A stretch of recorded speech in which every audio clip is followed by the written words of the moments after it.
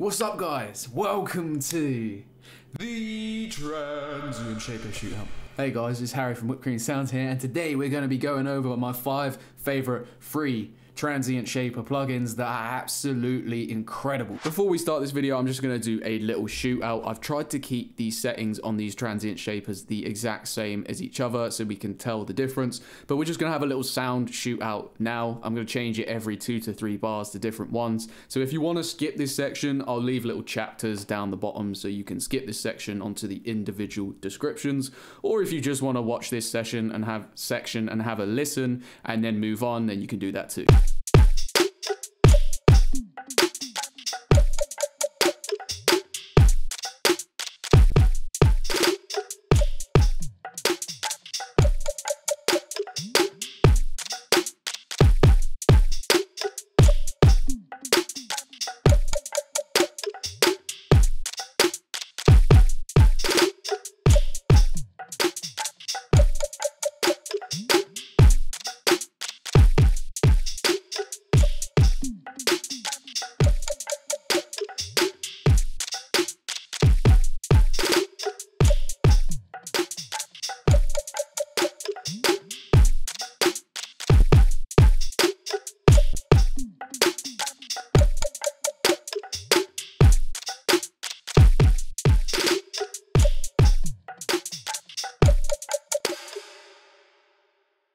First, we're going to start with my absolute favorite free Transient Shaper plugin there is, which is the Auburn Sounds Couture or Couture, I don't know. So yeah, we're just going to have a listen to these different Transient Shapers, and they do what all Transient Shapers do, which is just accentuate or not accentuate the peaks.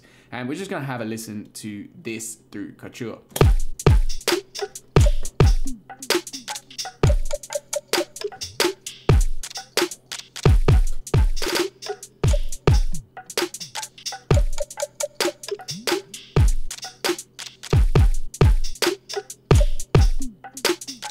And as you can hear, I've got the sharpen on right now, which is basically just kind of adding a peak to those transients. And it's also kind of like sucking the snare in a little bit. It just sounds absolutely awesome. Now you do have a couple of options in this plugin, which are pretty cool. You got the detection modes, 3 different detection modes. One's flat, one's human, and one's Sybil. I'm not gonna lie to you, I don't really know how they detect things, but having 3 different detection modes for your transients is always cool, especially in a free plugin. The more kind of control you have, the better. Then down here, you've also got a bass amount, which allows you to detect the amount of bass that is in the detection, basically. The amount of bass that's going to be taken into consideration in the detection. Now, this is pretty cool if you want to add kind of like top end to acoustic bass, or not acoustic bass, like just bass to like the pluck of the strings kind of thing, and you don't want to have the bass be affected in there, like the sub end of the bass, then you can do that with this Transient Shaper plugin, which shall not be named. Then over in the middle, you've got the speed front and back. So this kind of like changes the attack of the transient, and the front and back changes the sustain of the attack transient as well. And sharpen makes it go, you know, sharp, and then this side just makes it go, you know, less of a transient. It just sounds really, really good, man. And then if I take back the transients, you'll hear it kind of like makes things a lot more like kind of parallel compressed in a way. And this one just brings it in and sharper, really, real sharp. Ooh, that's a nice parallel compression on that. I might start using Transient Shapers for parallel compression. Damn. Then over here, you've also got some dry and wet knobs and a mix amount, which is really nice because you can blend the sound in as well. And then you've got a nice little grayed out saturation plugin, which is locked because we're poor and we can't afford the pro version. Anyway, that is whatever that's called. So we're going to go on to next one, which is Bittersweet. And Bittersweet is my next favorite Transient Shaper. And I played around with the settings in this, and it seems like you have to turn this up more because the output gain is linked to this to hear the same amount as you're going to hear in the one that's not going to be named. It's a little bit less functional than the Auburn Sounds one. We've got fast, medium, and slow, which basically is, your kind of attack and release settings for the transients. And then you've also got a main, center, and a stereo, which is basically for like what they say on their website is to do with like mid-side stuff.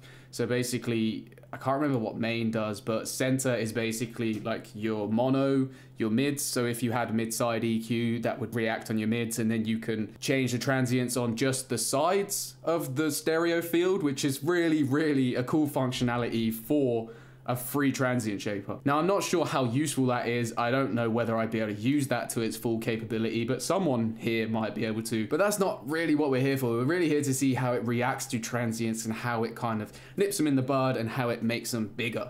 So let's just have a listen to what I've got here.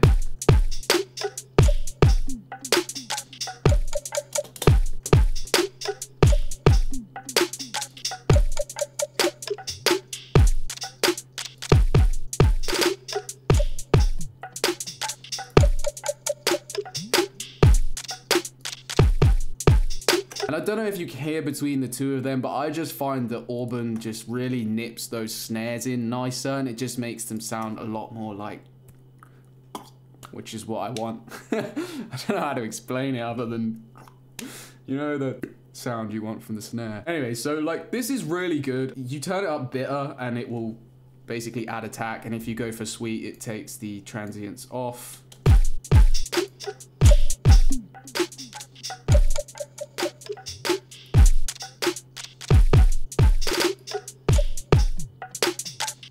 And as you can hear, that's just kind of like squashing everything a bit more, whereas bitter is just adding a little bit more attack to it. Now you can change the output here, and you can bypass it up here, and you can change some of the settings in here as well. You can also turn off the link between the output and the gain down here, which is you probably don't want to do that, but I mean, you could if you wanted to. There are some situations where you might want to do that. Anyway, Bittersweet is a great pick of a transient shaper. It's going to do the transient shaping job for you. Whether it's as good as Auburn sounds, you decide. Then the next transient shaper we got on the list is Transpire. And Transpire is another great free transient shaper. Now, it's got a bit of an ominous display. It is third on my list just simply because of the sound quality. Now, this one affects the attack. This one affects the sustain. And I can't remember what that one does, but this one affects the output as well. You can also resize it, which is kind of cool. It does get a bit blurry as you resize it a little bit bigger and things like that. I like to keep it as small as it is, but let's just take a listen to how this sounds.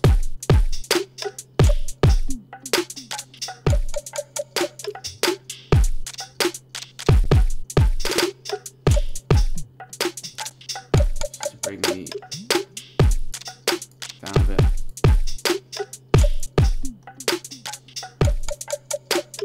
The next best free transient shaper is for Windows only, and now the only reason I put this so low is because it's Windows only, so if you have a Mac, then sorry, you might want to skip. This is probably one of the best transient shapers on the list because of the sheer amount of customizability it has within it. Now if we have a look at this little advanced tool down here, which I had open anyway, is it going to open again? No, that's saying it's the best and now it's frozen. Typical. So as I was saying, this transient shaper has a lot of stuff in the advanced section, and it's really, really useful for a mixing scenario. It's got a ton more capability than any of the other transient shapers on this list in terms of dialing in an exact sound that you want. For instance, it's got a load of cool stuff over here where you can monitor just the attack that you're applying, or just the sustain that you're applying, or the left and right channels if you so wish. And it's also got some detection filters down here, as well as a transient detection range, which like the Auburn Sounds one had, so you can detect more low transients or less high transients depending on the sound that you're affecting and want the transients to come out. But it's all well and good that it can do a lot of cool stuff, but how does it actually perform against the other transient shapers?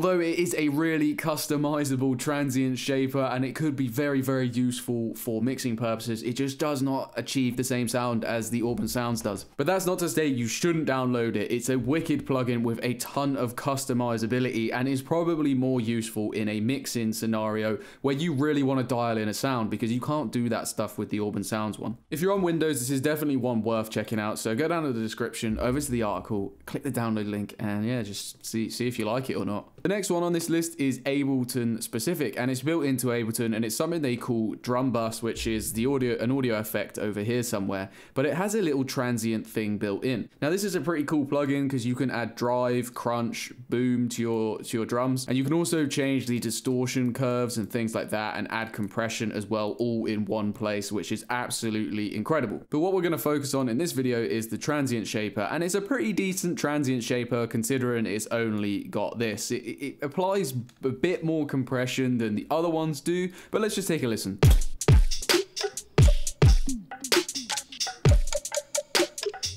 It just really like beefs things up.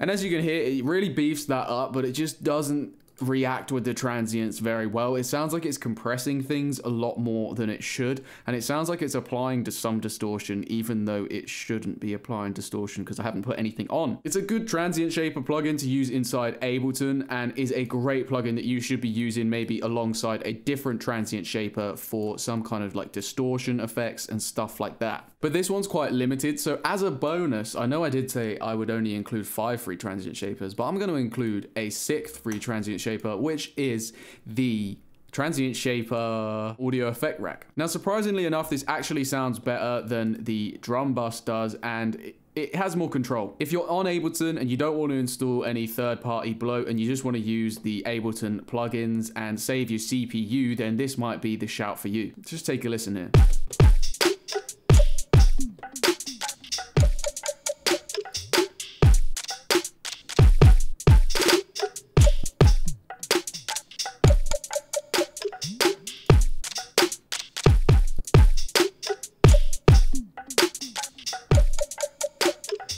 And as you can hear, it really does work quite well. It kind of contends with these transient shapers over here, but it just doesn't quite have the same like sparkle that they do. That's not to say it isn't a great transient shaping tool though. It's definitely worth taking a look at. So if you do want to go grab this, go check the description and the article, and the download link will be there. There is one thing to note about this transient shaper though, is that it's not fully a transient shaper. It sounds like it's a transient shaper, but it's not, because it's compressing things and not applying expansion. With actual transient shapers, you can apply expansion or compression dynamically depending on the settings that you have dialed in over here. This transient shaper only applies compression unless you come over here and change from the expansion, and then it's not a dynamic interchangeable thing like most transient shapers are. This one's also threshold dependent, which is different to the other ones because the other ones are threshold independent, which basically means they can dynamically react to your signal rather than being a set threshold down here